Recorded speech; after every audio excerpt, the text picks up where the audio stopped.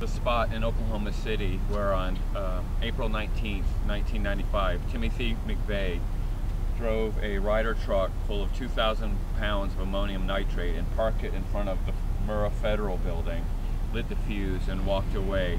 The explosion blew a gaping hole in the building and damaged 8 other buildings in the vicinity, killing 168 people, 3 of whom were pregnant women, and injuring over 800 others.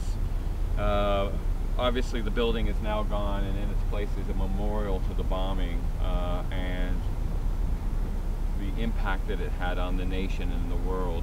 Timothy McVeigh was a part of an anti-government right-wing subculture.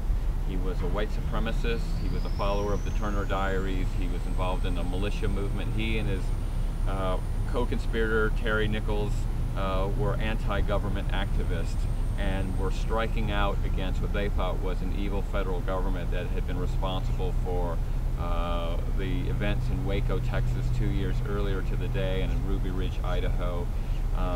And Timothy McVeigh was executed for this crime in the year 2001. It's worth pointing out that those anti-government attitudes didn't die with Timothy McVeigh and his execution. They are still a part of talk radio, the anti-government sentiment you hear around the healthcare debate. You hear these feelings expressed on Fox News and CNN on a regular basis. But it was in this place where these extreme right-wing views were their most deadly.